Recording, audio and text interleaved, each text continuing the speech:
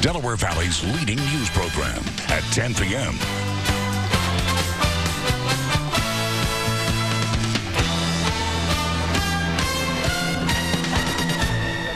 Well, Storybook characters came to life today during an enchanted evening at the Please Touch Museum. Children dressed in costumes in honor of all the museum's 6th annual Storybook Ball in Philadelphia's Fairmount Park. The kids enjoyed a bunch of performances, along with full access to all the museum's fun exhibits. Organizers also took time to announce the winner of the 29th Annual Book Award, given to the latest, most exceptional work in picture books for young children.